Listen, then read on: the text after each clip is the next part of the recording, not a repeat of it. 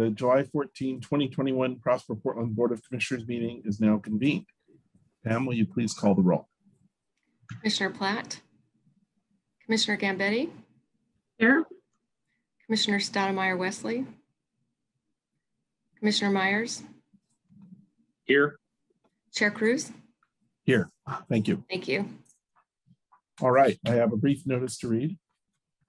As a result of the COVID-19 pandemic and the need to limit in-person contact and promote social distancing, Prosper Portland is holding this meeting electronically and as allowed by state law. All members of the commission are attending remotely by phone or by Zoom, and Prosper Portland has made several avenues available for the public to listen to the audio broadcast of this meeting. The public can also provide written testimony to the commission by emailing prospercommissioners@prosperportland.us. Again, prospercommissioners@prosperportland.us. Thanks very much. So we'll go ahead and start off with commissioner reports. Does anyone have anything they'd like to report this month? Nope. Okay, we will continue on then. Executive Director Branham, would you like to go next? Good afternoon, Chair Cruz and commissioners. It's great to see you all and know that we will be seeing each other in person in the not too distant future at a meeting. So looking forward to that. I wanted to share a couple of notable items from the last few weeks and highlight a few upcoming events before I introduce our new Economic Development Director. So just to start, on Tuesday, June 29th, I was honored to join Mayor Wheeler and a group of civic leaders to speak at the dedication ceremony for the Rise Against Hate billboard in Old Town. I want to thank Neil Lee and Raymond Chang and the rest of the members of the Chinese Consolidated Benevolent Association for organizing the billboard, which is on Northwest 4th and Davis, which Prosper Portland co-sponsored. This event offered a critical opportunity to stand alongside local community leaders and make it clear that hatred and bigotry, racism, and xenophobia will not be tolerated.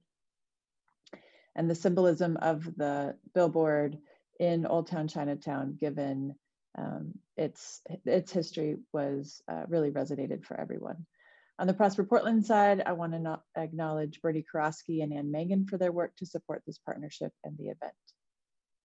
And then on Wednesday, June 30th, I was invited to serve as a panelist on the Portland Business Alliance June video forum, which was called Humanizing Your Reopening Plan.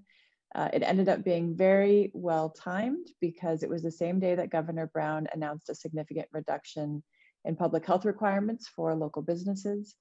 I was joined on the panel by Cyrilda Summers McGee, founder of CEO of Workplace Change, Pat Welch, co-founder of and CEO of Bolly Welch, and Andrew Spank co-managing partner at Baron Lehman.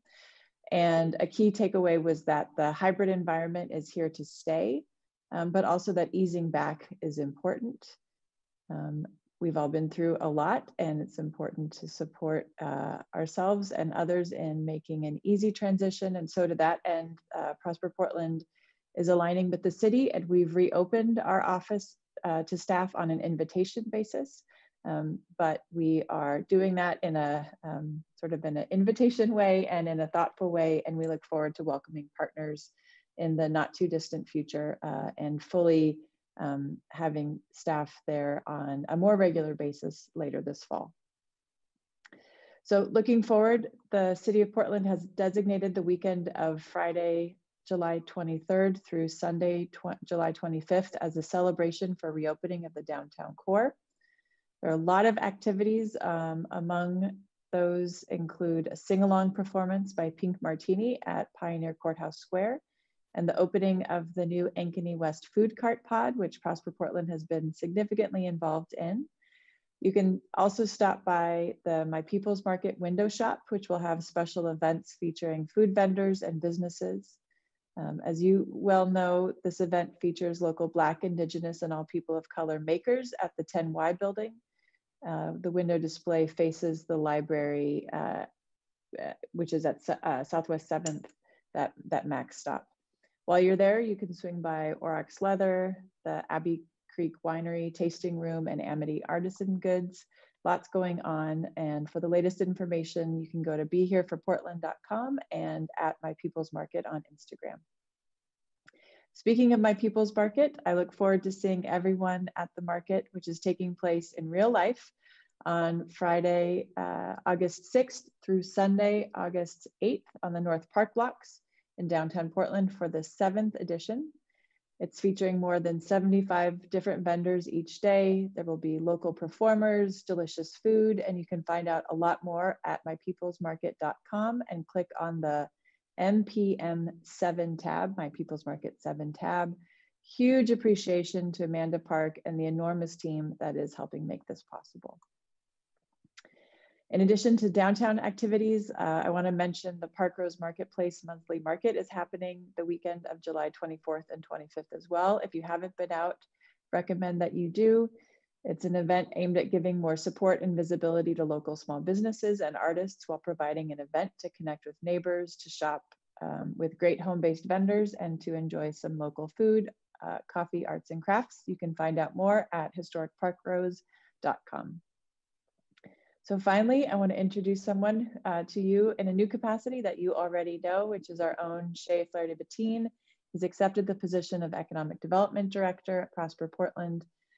In this capacity, he'll lead the team that's responsible for supporting our target industry clusters, community-led economic development, business competitiveness, inclusive entrepreneurship, and international trade. We've all known him in the last 2 years as our Entrepreneurship and Community Economic Development Manager. He was instrumental in shaping the relief and stabilization framework and overseeing the Small Business Relief Fund that delivered relief to more than 1,500 vulnerable business owners, while at the same time continuing to work with our community partners to provide business technical assistance and our Neighborhood Prosperity Initiative efforts and workforce development programs.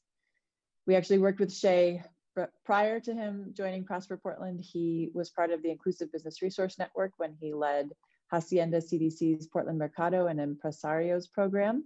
And in previous roles at nonprofits and private companies in both the States and abroad, he's led teams and initiatives charged with business and partnership development, branding, sales, and marketing. Shay grew up in both Colombia and the States and received his BA in Peace and Conflict Studies from the University of California at Berkeley, where he focused on international development and food justice. We are absolutely delighted to have Shay in this role, and do want to note that his transition creates a new opportunity for a entrepreneurship and community economic development manager. That position is currently posted, so please help us spread the word and help me welcome Shay to this new role. Thank you. Welcome, Shay, to your new role, and congratulations. We're very happy for you and really excited about this development. So it's terrific. Look forward to talking to you more in person and off of Zoom about all this. So congratulations. Congrats, Shay. Great. Thank you all. Great opportunity. It's an honor to carry forward the legacy of my predecessor, Tori Campbell, and just support our excellent economic development team. Just really excited to dive in. Thank you. Great, terrific. Well, we're delighted that you've taken this on. So it's great.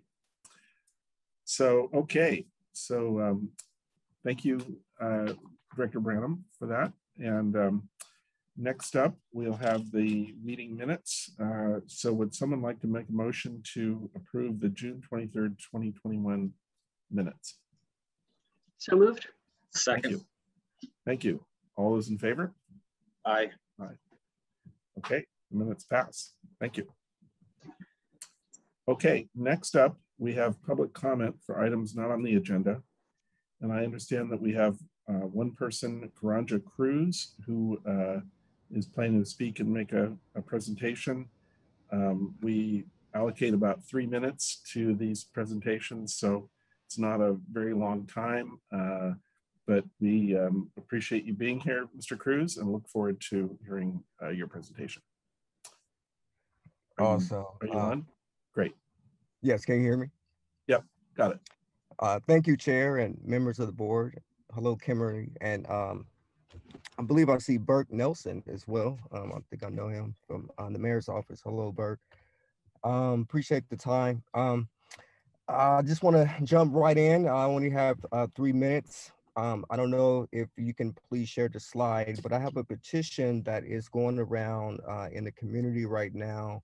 And the petition basically is an official ask for Prosper Portland to change the funding allocation policies to help close the racial wealth gap. Also sent you the link to the petition, so I want you to definitely take some time to look at that. But I just want to jump in and kind of share to the community, share with you all who I am. My name is, again, Karanja Cruz. I'm a Northeast Portland native. I was born and raised in Portland, Oregon, in the midst of gentrification. I was born and raised in the 90s. Currently, where my business is located is currently in the Northeast Development Action Plan that you guys all have in place. And ironically, that is the place that I was actually born and raised in. As I walk to my business, I see this particular street that is blocked off on 14th and Killingsworth. I believe that street was blocked off because of the drug traffic that was going along 14th and the gang activity that was going along during that time. And I noticed that the city invested to block that street off so they can be able to pretty much catch the criminals. And it was more so an investment to more so criminalize my community. If you fast forward to 2021, we're still in this economic disparity. We're still in this economic disadvantage. And I want to share with you all because I have a different testimony, because I was born and raised in Portland, Oregon, but my parents fell victim to the systematic oppression that happens, and they fell victim to crack cocaine. And because of that, I was born in poverty. I was raised around gang activity and all these different things, but I was able to have a different trajectory. And the reason why I had a different trajectory is because of my mother's strength. She was able to stop her addiction, and she moved me to Tacoma, Washington, right in the 9th grade where I was attending Benson High School. This is in 1993. 2 of my relatives was murdered due to gang violence. My actual father had just committed, he died through a stroke because of his addiction of crack cocaine. And I hope you guys will allow me to a little bit more 3 minutes, because I hope you're looking at this from a human perspective and not looking at this from a time perspective. So I will hope that you will allow me to have a little bit more time, because I'm actually very emotional right now when I'm speaking about my testimony. So as I continue on with this testimony, I wanted to share that because of my mother's strength and because she moved me out of this particular environment, I was able to have a different trajectory in life. And because of that, I became a teacher. I also taught in my community. I taught at Vernon Elementary School. I taught at Jefferson High School with the intention to bring about empowerment with my community. As I continue to become a teacher, I noticed that the system of education continues to oppress my people in a sense of not giving us proper information to know how to function in this capitalism society, and not giving us the economic literacy and the economic information, even capital, to be able to compete in the society. So fast forward now, as I'm a 5th grade teacher and now also an entrepreneur, and I'm still struggling with this whole idea of capitalism, because capitalism is the root of racism. So in the midst of the George Floyd and the protests and everything that was happening in 2020, a lot of people did not know that it was a lot of shootings, a lot of the gang violence had increased. So how did the gang violence from the 90s when it started, and how did it get worse in 2020? If you look at the economic opportunities for African Americans, you'll see why. So this ask is a different type of ask. So as I look at your North and Northeast Development Plan, and I look at the different language that you guys all have, and I look at the language, I'm going to go ahead and read something that is pretty much in your plan, and it's under the item of building a cultural hub. So if you can move on to the next slide, that's the third slide. The third slide, actually, excuse me, the second slide, I'm sorry. If you notice that it says that we are trying to close the racial economic gap. How can you do that with loan allocations? So if you look at the columns, it says loan allocations. Well, if you have a loan, you're just only further in debt. So if we're trying to really bring about change for African Americans, and notice I'm saying African Americans and I'm saying Black and I'm not saying BIPOC, because you have to be specific, because when you talk the language of BIPOC, it brings other peoples who do not have this type of trajectory of slavery to all the different type of Jim Crow and all the different systematic racism that Black people have experienced. And what Black people is going through today is there's no comparison. So that's the reason why I'm being very specific when I'm saying Black.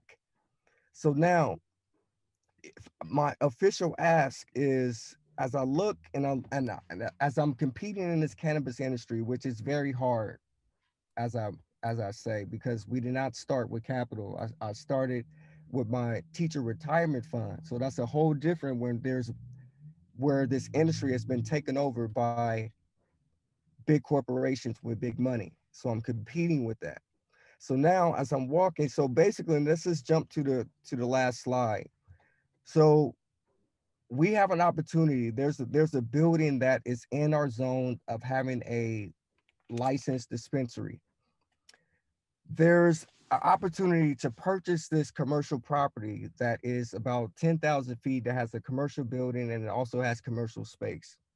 However, we need Prosper Portland to provide us a loan that may be outside of TIF funds to acquire this overvalued commercial property. The reason why I say it's overvalued is because the property owner is selling it more than it's actually worth. And the reason why he's selling it more than it's actually worth is because he has a pending permit to develop it on both sides of the lot. So we're asking to go outside of the TIF funds to acquire funding to be able to acquire this building through a loan, with providing $3 to $4 million in grants and TIF funds to develop the property, so then we can have value, so then we can bring about more Black businesses that can operate in that space. Or provide some type of promissory note to show outside lenders that there's a $3 to $4 million grant funds that can be allocated to develop this cultural business hub. So that is my official ask. I wanted to connect it all because I believe it's full circle. As I'm walking down this gentrified neighborhood, which I live in and I have a business in, and I'm looking at these opportunities, but then I look at your plan and it doesn't connect. So that is my fiscal ask. I appreciate the extra time and looking at this from a human perspective and not locking me in a time, because I definitely am in an emotional state right now. So thank you. I appreciate that. Thank you for your testimony. We appreciate you joining us today. I think so. We really aren't in a position to make a decision, and it's the kind of thing that staff would work with you on, Mr. Cruz. My understanding is that there has already been some discussions about a pre-development grant and a loan that would be extended to help acquire the property. So that's the direction that we're going at the moment. You know, we're, as you probably know, we're very limited in terms of our non-TIF funding right now. And so, you know, we probably don't have the resources to do this in the way that you have proposed. But the staff is looking forward to working with you on some type of program, which again would probably include a pre-development grant and a loan to help acquire the property. And I think on behalf of the commissioners, we'd like to stay up to date with that. And if you'd like me to sit in on a future meeting or discussion, I'd be happy to do so. Thank Thanks you. I again. appreciate it. Thanks again for joining us today. We do appreciate it. And if we could get a link to the petition, or just to get a little more information on the effort that's going into this. Thanks. Commissioners, I emailed both the slides and the link to the petition from Mr. Cruz earlier this afternoon, so you should have that in your inboxes. Thank you.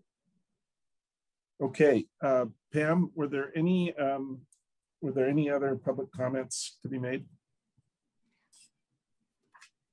None others received. Thank you. Great. Thank you. All right, next up on our agenda is the consent agenda. And we have 4 resolutions, number 7426, 7427, 7428, and 7429, all to consider. Unless anyone wants to discuss any particular one, I would accept a motion, or more than one. I would accept a motion to approve the consent agenda in its entirety.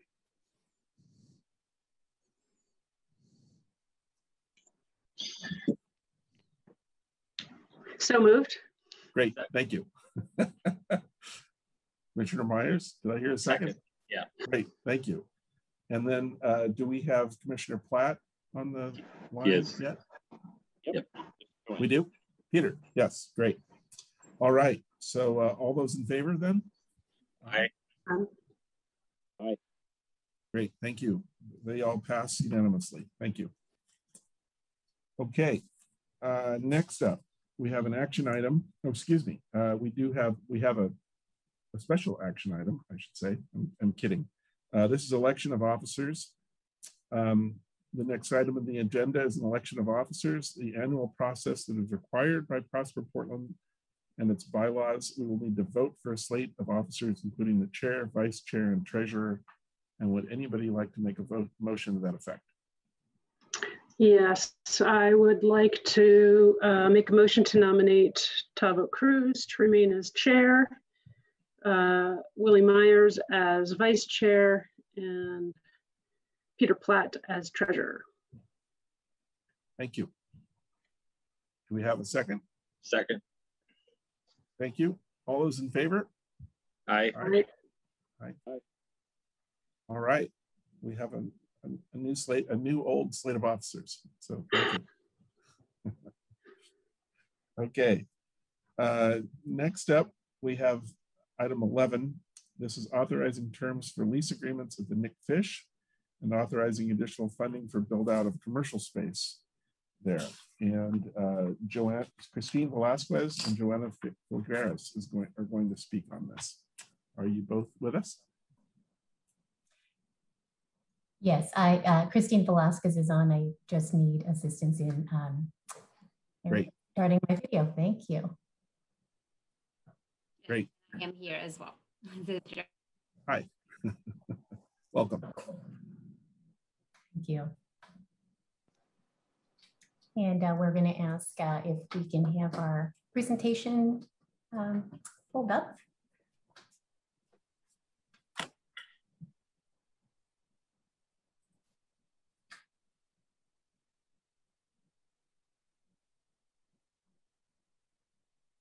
Great. And I will start. Good afternoon, members of the board. Again, my name is Christine Velasquez, and I'm part of Prosper Portland's development and investment team, where I oversee our affordable commercial tenanting efforts, serving as a thought partner and team member on all of our affordable commercial tenanting, or ACT, pilot projects, as well as serve as the project manager for our 10Y pilot project located at the 10th and Yamhill Garage in downtown. As we bring today's item to the board on our proposed lease terms for the Nick Fish ACT pilot project, we wanted to take this opportunity to provide an update on our ACT efforts, including the latest on our current ACT pilot projects, our lessons learned working through these projects, opportunities for improvement and collaboration, and next steps as we work toward formalizing the ACT program. Next slide.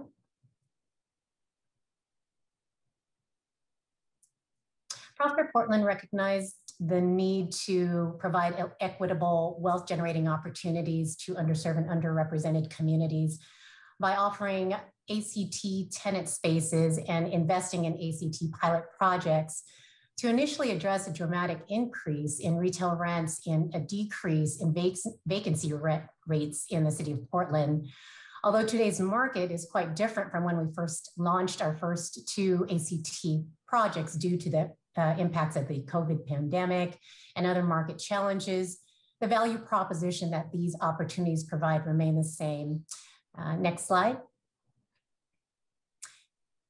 And these include focusing on creating access to retail spaces in Portland, reducing barriers to entry within the areas of leasing, upfront capital, permitting, and construction, providing technical assistance for small business capacity building, and developing attractive, affordable space to support small businesses.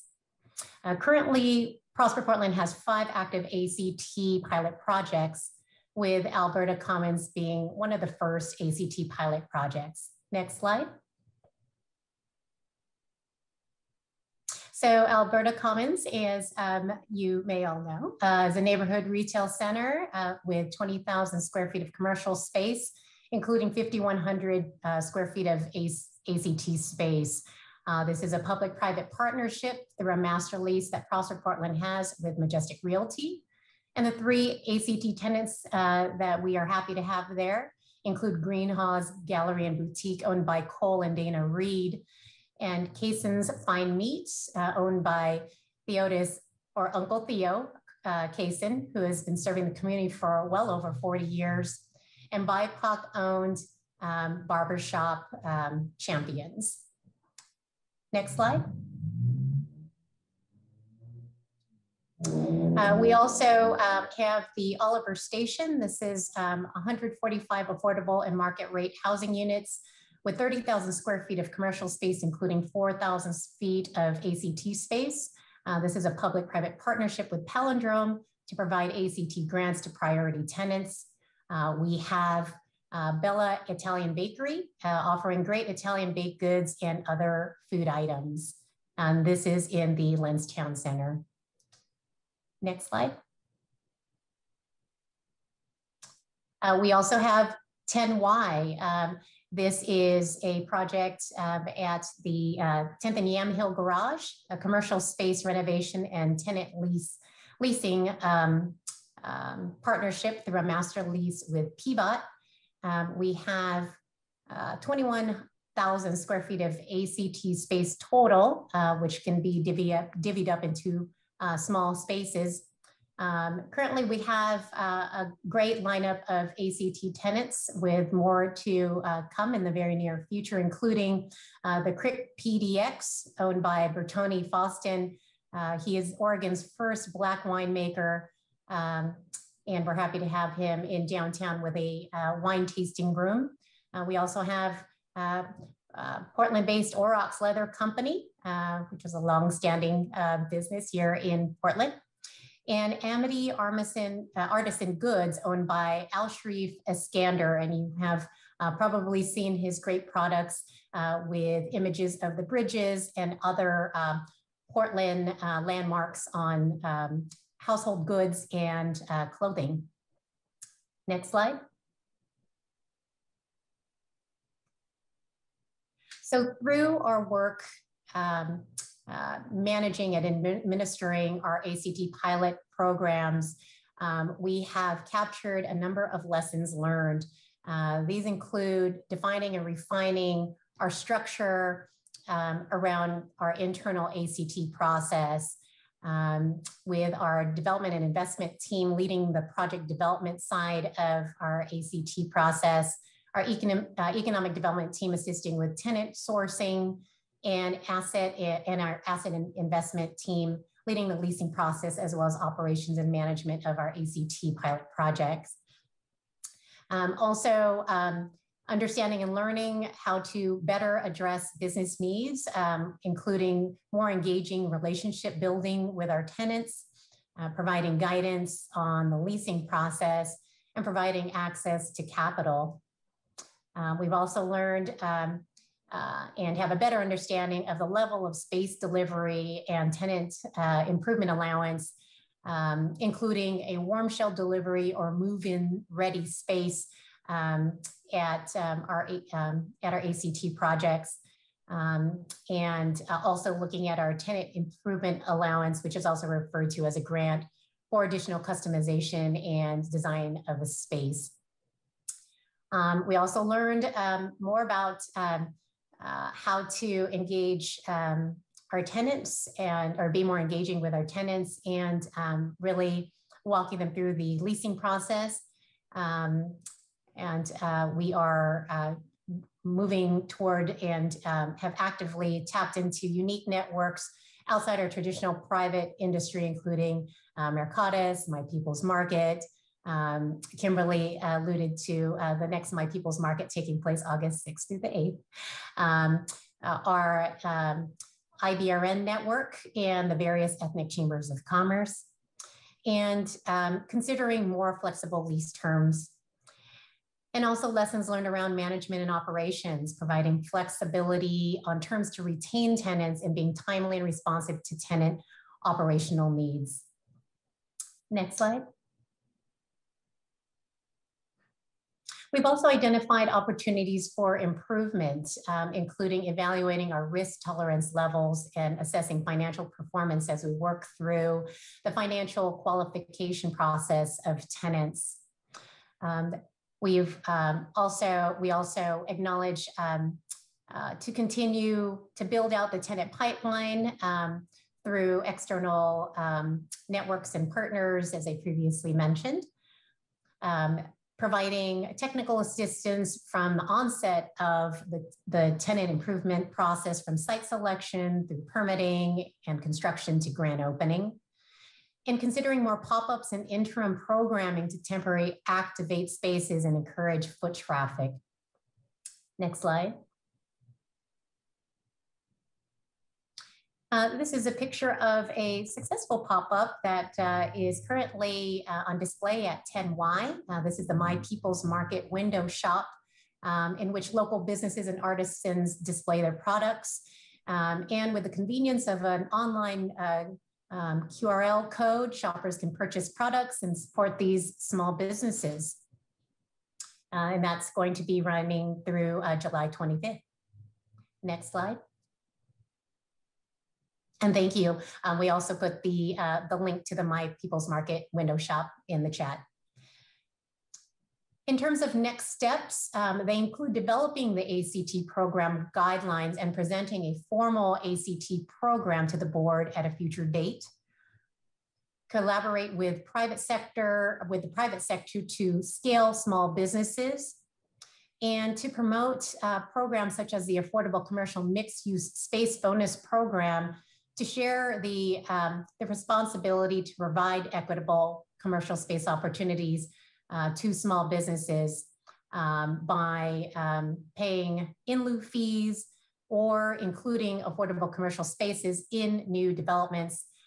In turn, developers can receive a bonus FAR, or floor area ratio, or height bonus to encourage more spaces and opportunities for tenants, as well as generate funds to continue to administer and grow the affordable commercial tenanting program.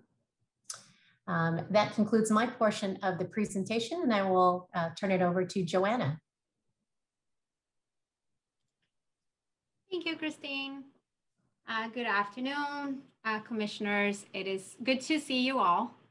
My name is Joanna Filgueiras. I am the current project manager for the Nick Fish, formerly known as Halsey 106. Next slide, please.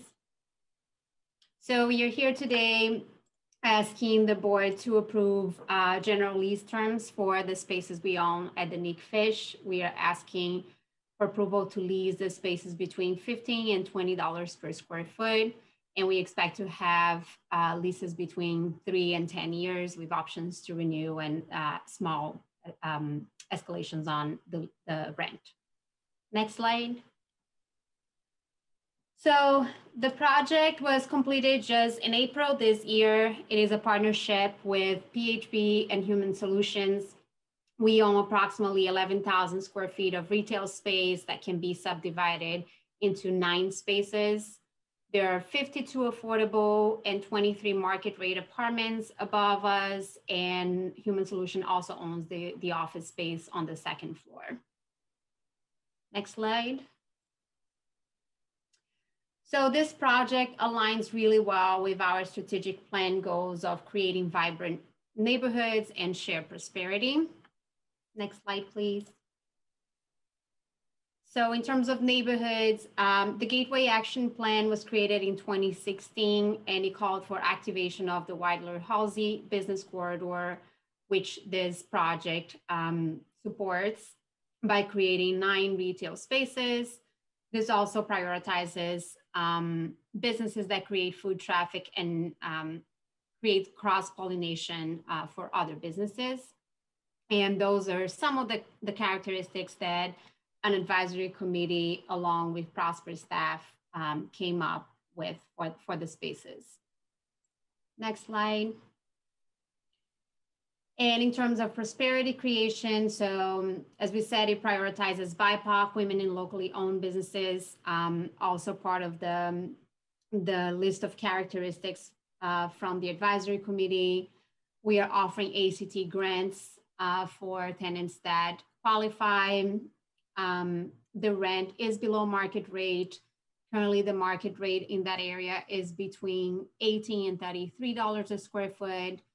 And the lease rates in the past were, the current available rates are between 12 and 33, and the lease rates in the past were between 18 and 33.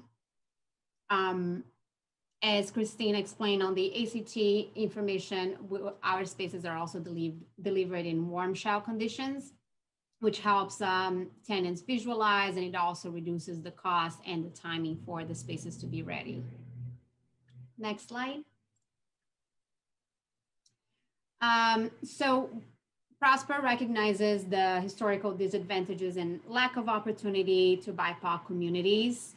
And it is our goal, along with the community priorities, to prioritize BIPOC-owned businesses.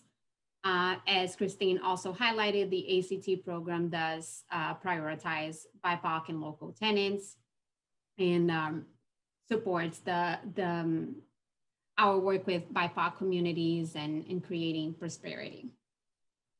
Next slide. As I mentioned, the Retail Advisory Committee, that was a group of community members that came together with Prosper staff in 2018, I believe, to determine what were the business priorities and characteristics for the space. And Prosper is committed to continue working with them in reviewing future tenants. Some of the characteristics to be prioritized are BIPOC, locally owned businesses, and women-owned businesses. They want to make sure that businesses are open to the public and are creating foot traffic and creating additional business to neighboring businesses as well, amongst a few others priorities. Next slide. So here are some of those priorities as I was mentioning. So they want businesses that are open to the public between 10 and 7 at least, create foot traffic and cross-pollination. They want to prioritize restaurant and retail space, locally owned, BIPOC and women-owned businesses. They also want to make sure that businesses open there have experience. And they want to stay away from office or businesses that require appointment and are not open just for foot traffic, as well as businesses that do not allow for children to enter and have more restrictions. Oh, and also nothing that really closes the window so people can see inside of the store, and it can create more of a community experience. Next slide. And you can go to the next one, Justin. Thank you. So we are also asking to increase the budget. Initially, the cost approved by the board for landlord and TI was 3.5. We're asking to be increased to 3,650,000 to support the warm shell cost, and because we're also expecting more spaces to receive ACT grants. We currently do have businesses that are interested. Fingers crossed, we'll be getting LOIs soon. And so far, most of the businesses that reached out to us would qualify for an ACT grant. So we want to make sure we have enough funds to support all the businesses that want to go there. Next slide. So this is it for my presentation, and I want to see if anyone has any questions. Great, thank you. Thanks to both of you. That's really a great presentation, and exciting to have the space coming online. So at the Nick Fish, we have some interest from a few businesses, and we're handling it via we're not listing this with a broker, right? Or what? How are we doing that? We currently have a broker that has been showing and communicating with potential tenants. We are already kind of marketing through our network because we do have access to so many of the businesses that would be priority, right? So we are sending through, we're going to be sending through our newsletter, but we have been telling people within our network that is available. Great. So we have 9 spaces there, and then we still have some spaces left at 10Y, right? Right. And at Lens Commons. And okay, so I'm just curious, how many affordable commercial spaces do we have now that are accessible for businesses that want to get started right now?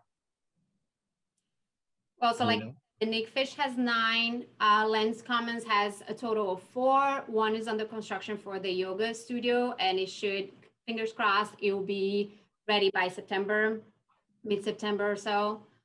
And I'll let Christine talk about 10Y. Sure. There's roughly 12 spaces at 10Y.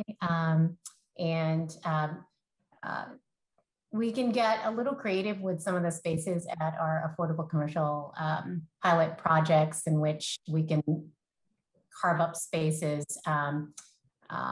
to help accommodate small businesses who may need a smaller footprint for businesses.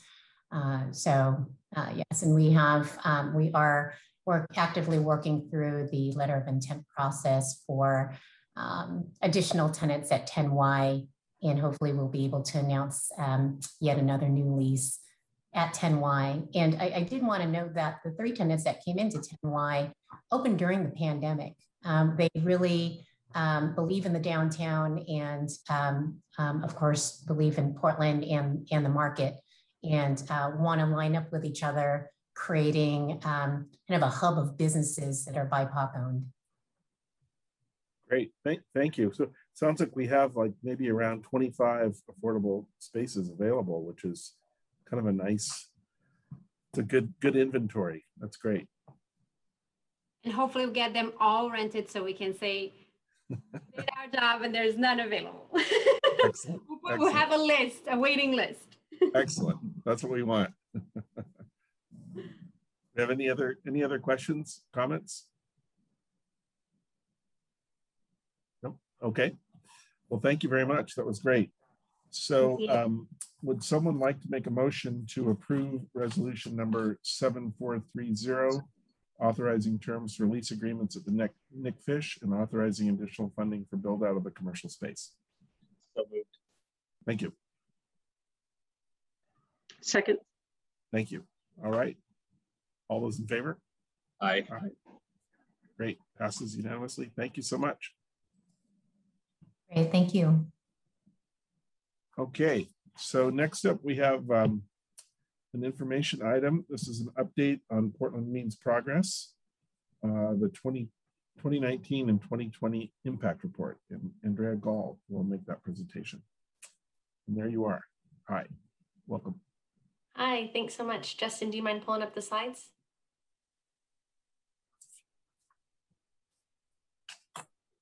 Thank you so much. All right, good afternoon, Chair Cruz, Commissioners, and Executive Director Branham. My name is Andrea Gall, and I serve as the Senior Project Manager on the Business and Industry team in the Economic Development Department. The business and industry team has a key goal of helping traded sector companies become more inclusive. And Portland Means Progress is one initiative within the business and industry team programming, along with TechTown and Inspiring Diversity grant that supports this goal. I'm here today to share the 2019-2020 Portland Means Progress Impact Report. So as Chair Cruz said, it's an information item. And this report was developed from 2 years of annual reporting data from Portland Means Progress businesses, as well as reflection on our own interventions as an initiative. Over 2 years, we've developed new programming, grown the initiative to over 100 businesses, and worked to build an initiative that makes meaningful connections for businesses in Portland to engage in racial equity work. And of course, anytime we present anything like this, it's never just the person presenting who's behind the work. So I'd like to just thank the core team, Court Morse and Yvonne Smoker, the team who helped develop our accountability surveys, Faith Aiken, Robert Smith, Andy Reed, Ann Mangan and Lisa Norwood from our communications team, the business and industry team who partner in the work, and all the folks who help us get the work done. I would also be remiss if I didn't thank our partners in the initiative who've helped and inform and shape Portland Means Progress and are deeply engaged in building a meaningful program for the businesses. This has already been one of our key learnings in the work, that having this core group of partners that represent multicultural chambers and large business organizations has helped shift and inform the work as key thought partners, as opposed to us doing this alone. Next slide. So here today, I'm showing the true full impact report. For the sake of time, I won't cover everything in the report, and I look forward to just sharing some high-level findings. So if it feels like I'm skipping over items, it's because I 100% am doing that. I hope that you'll have the time to review the entire report, because I think there's a lot of learnings, but I'll do my best to strike a balance between being transparent and authentic, but not speaking at you for an hour, which I could definitely do because I think this is all really fascinating. So next slide. And this is an example of one we'll skip because we'll go into this as we go into it. So next slide.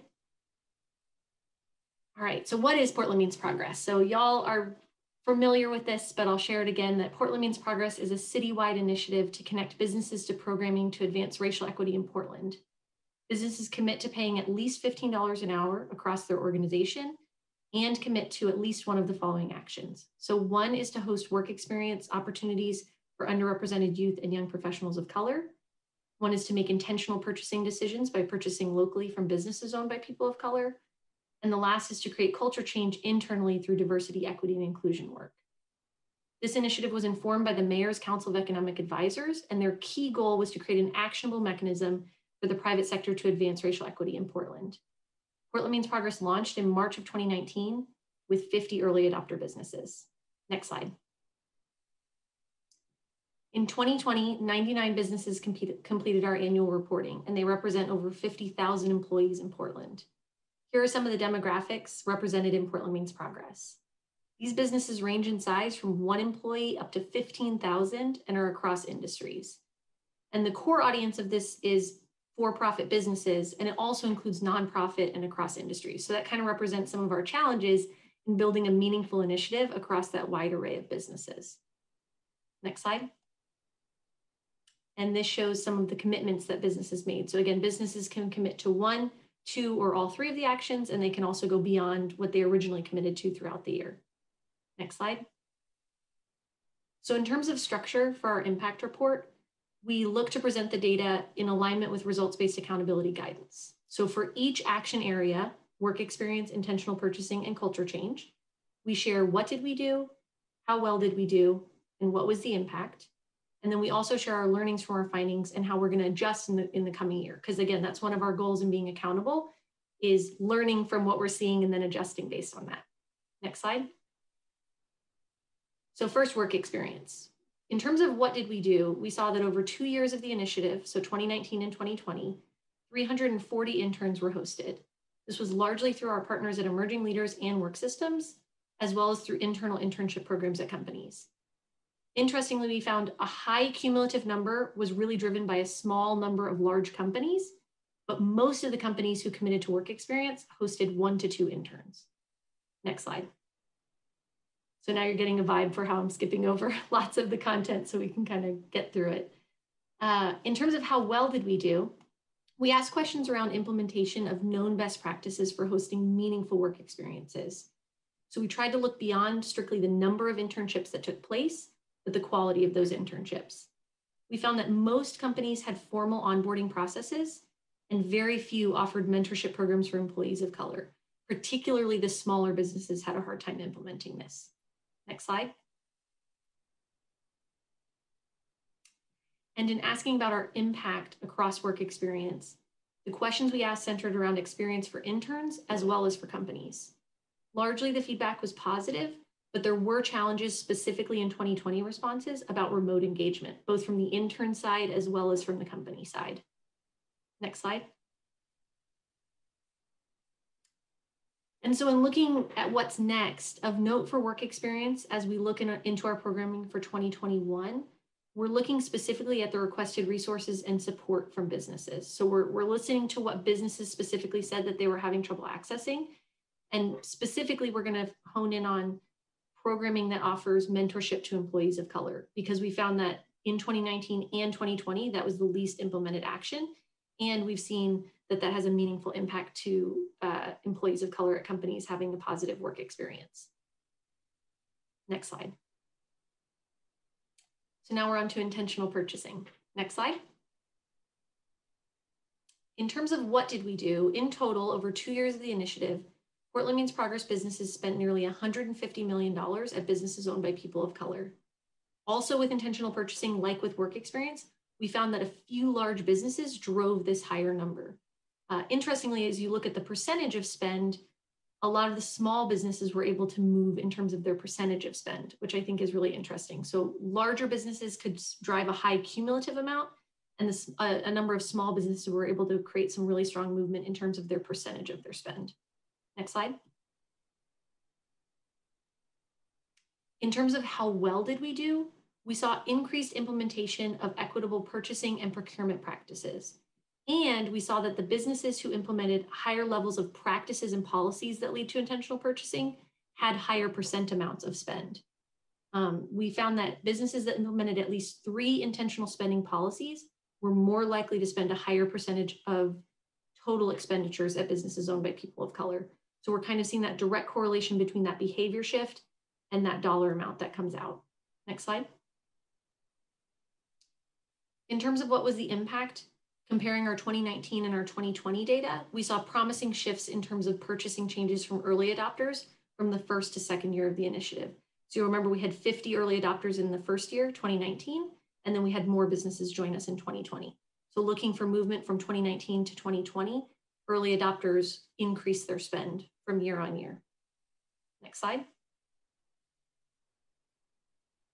In terms of what's next, we identified the need for support in terms of B2B connections, specifically and especially for small businesses. We saw for larger businesses the need for support in terms of peer learning in shifting procurement practices. And last, we saw a need for technical assistance in terms of tracking spend. So we saw that there was an improved amount of businesses that tracked from 2019 to 2020 in terms of being able to understand their dollars out the door, but a lot of businesses didn't have the capability to do so. So we're working on technical assistance for them to be able to report those numbers. Next slide. And for culture change, next slide. In terms of what did we do for culture change, 2020 was a really important year because in 2019, the Portland Means Progress team spent the year building out the framework for culture change action. In March of 2020, we rolled out the culture change roadmap, which has since been viewed more than 14,000 times by people in 90 countries. Next slide. In terms of how well did we do, we asked businesses about behavior shifts within their organizations. We found that businesses with more than 100 employees are more likely to implement culture change actions, and small businesses struggled with the capacity to implement this work. We also saw that businesses that identified as minority-owned reported more diverse employee and leadership representation. Next slide. And in terms of what was the impact, we saw a correlation between businesses who made connections with other Portland Means Progress businesses as having a higher implementation of DEI actions. So businesses who said that they did connect with other Portland Means Progress businesses throughout the year were more likely to say that they had implemented different DEI actions and behavior shifts. We also saw that early adopters were more likely to have made these connections. The reason for this, we think, is that early adopters signed on in 2019 when we were able to offer lots of in-person engagement opportunities. And in 2020, the new businesses that joined us have only been able to engage in our remote programming so far. Next slide. So having learned that in terms of what's next, our goals for Culture Change center around personal connections, especially because at least for the very near term, we're still looking largely at remote engagement. So first, we're looking at implementing more direct engagement with our new Equity Inclusion Program Manager, Court Morse, so one-on-one connections with businesses to support them. We're also hosting a community conversation series with the goal of creating affinity spaces between the businesses, as well as working on interventions to make connections between racial equity practitioners in the city with businesses. So really looking at the connection focus. Next slide. And as we look forward, next slide. Of the 99 businesses that completed our annual reporting in 2020, 90 of them recommitted to Portland Means Progress. Those that didn't largely cited internal challenges to engaging, but one business did share that they were hoping for more meaningful contact. So again, that's something we're really thinking about as we look towards, at least again, this near term, having mostly remote engagement, what it looks like to support businesses in that way. Next slide. And as we continue to build our 2021 programming, we're seeking to respond to the top requests from businesses of where they think they need support, as well as engaging with the more than 20 new businesses who have committed to Portland Means Progress since this impact report was published. So we're excited that we're maintaining momentum, especially given the challenges that pandemics have brought to the Portland business community. And we're finding that Portland businesses are really hungry for technical assistance and ways to engage in their racial equity commitments. As we move forward, we're really thinking, how do we maintain a depth of engagement for businesses so that it continues to be meaningful in a way that we can scale as hopefully more businesses continue to join us in this work. Next slide. And this is our last page. And again, I would just be remiss if I didn't say again that we're deeply thankful to our project partners whose logos are shown here. They've been critical, supportive thought partners, and instrumental in the founding and growth. And thanks to the larger team. That's it.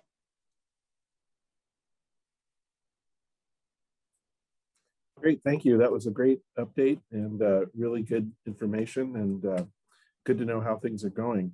So quick question. So how do you think the pandemic affected our numbers for last year? I mean, it seemed to me that overall we did pretty well given the circumstances, but you could see, like, for example, those mentorship numbers are a little lower than we had hoped for. That seems to me like it would be directly affected by the pandemic. It's really hard to mentor people when all you have is Zoom, you know, or phone calls. So I just wonder what your thoughts are about that. I would say I agree with you completely. I think that the landscape in 2020 really shifted what we even offered as an initiative as well.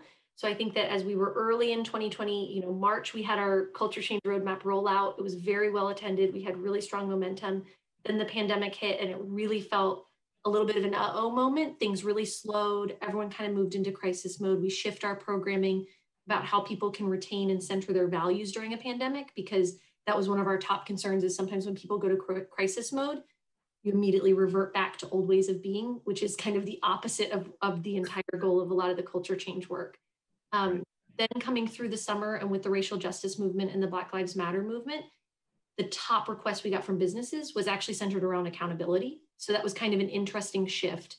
So the technical assistance that we most received requests for was about how businesses could speak about the work that they're doing in a way that's authentic and real and doesn't feel like a pat on the back, but feels like a vocal movement towards change that's backed by actual commitment, right? So not just saying we care about it, but saying it with some meat. And so that was at the end of 2020, we offered an accountability and racial equity series, and that was really well received. But I totally agree with you. I think people really had to shift. We saw a few businesses shift what their commitments were. They started saying they would host a work experience. Their style of work just doesn't allow for remote internships. So they shifted more to intentional purchasing. So we definitely saw people trying to, again, center their values and hold true, but really having to shift how they show up because maybe their original plans just weren't feasible anymore. Yeah. Okay, thank you. Do you have any other questions? We have two guest speakers on this topic too. I just wanted to say real quick that, you know, SOJ became a member over a year ago, and I just have found it to be immensely valuable. I think we, like a lot of other businesses, we're trying to find ways to really double down on our efforts and to do more in equity, in our equity building efforts. And I just think the framework and the resources that are available, the racial equity workshops that you guys have been holding have been fantastic. And the just the, you know, the business to business exchanges are immensely valuable. And I'm just kind of, it's, again, having gone through the pandemic, I get the numbers being kind of lower than you would expect. It seems like such a no-brainer for me, for like every business to be enrolled in this. So I feel like with a few folks I've talked to, you know, don't know about it. I think we should just strategize on ways that, you know, even just the board and other folks can help get the word out. Because I just, again, just some, you know, other firms that we work with hadn't heard about it. And I just think everyone should be enrolling in it. It's a great resource. And I guess the only other thing I would just throw in is about the mentorship. It's just worth mentioning because I know we're doing mentorship, but we chose to do it through another program that's not recognized through Portland Means Progress. So we're doing it through a nonprofit school that serves mostly BIPOC youth, and but it's not part of the program. So I think we're, you know, and I imagine you have quite a few of those probably businesses that are doing the mentorship just through a different channel. Thank you so much, Commissioner Gambetti. And since you enjoyed the program, I would love if Yvonne and Court were willing to just come off muted video and wave because they built it. And so I would love if they can just say hi. And they've been amazing. Great. Seriously, Thanks, you guys have done a phenomenal job, both of you. Thank you so much for your kind words. It's really nice to get direct feedback. Thank you. Well, we have two guest speakers on this too. Sarafi Allen from the Mayor's Office and Adrian Challey from Central East Side Industrial Council are both with us, I think, to speak. I hope.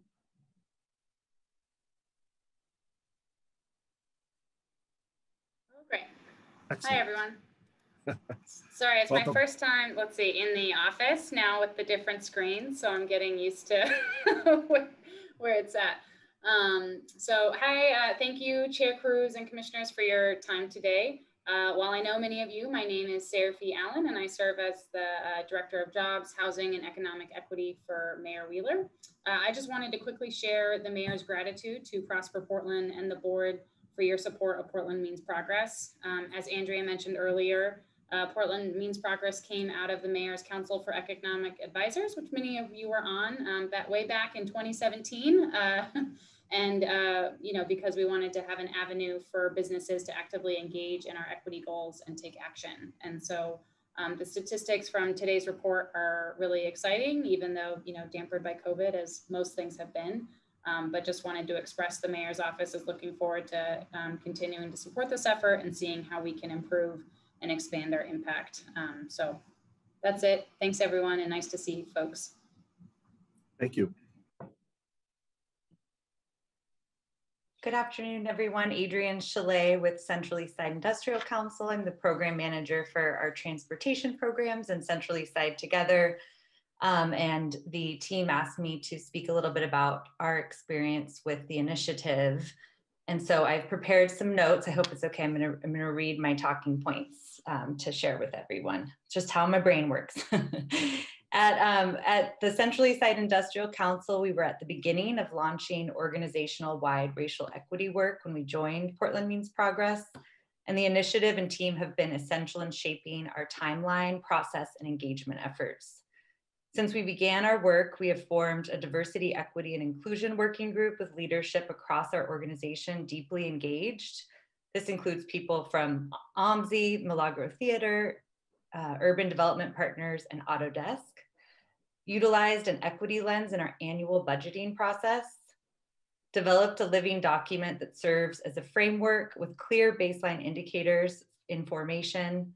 We're developing new board recruitment processes and HR policies, and the board has allocated funding towards a professional racial equity consultant to support creating a theory of change, equity commitment, and formalized framework for our first ever strategic planning process.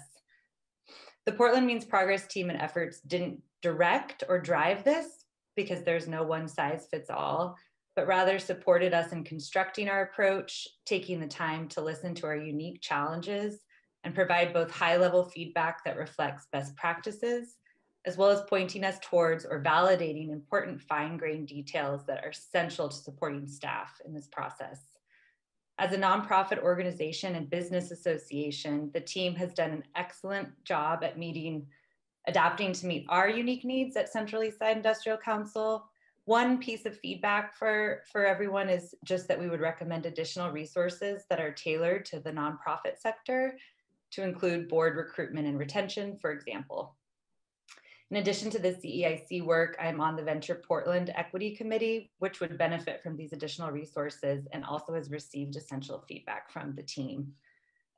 A few main takeaways. I just wanted to share that the team has provided thoughtful feedback and key check-in moments, both one-on-one and in community, continuously reminded us that this is ongoing, complex work that takes time. High quality, meaningful opportunities for engagement with the larger community and communities of practice, and concrete applicable resources that are constantly innovating and adapting to feedback, really showing us by doing. As a small nonprofit organization that has a very wide reach, we would definitely recommend and continue to recommend this participation in this initiative to others, encouraging us to always center race and not take shortcuts, and to go intentionally about the process by constantly checking in, most importantly, focused on people first. We're really working hard to avoid being performative. So I want to thank the team, in particular, Court, Andrea, Yvonne, and Andy, and the Portland leadership, Prosper leadership, for continuing to prioritize this important initiative, and count on us to be partners in amplifying it further. Thank you. Thank you so much for your participation, and thank you for your partnership in the program. It's great. Does anybody have any additional questions or comments? No, quiet. All right. Well, thanks. That was a great update, and I'm just really glad to see this initiative, continuing to develop and build steam, and all of the impact that it's had is really cool. I was really impressed with some of the numbers. So that's really great. So thanks for all of that. Well, if nobody has any further comments or anything else they want to raise for the good of the order, this will be the end of our meeting today.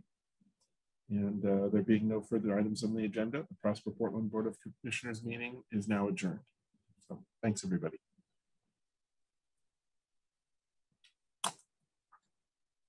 Take care. Bye-bye.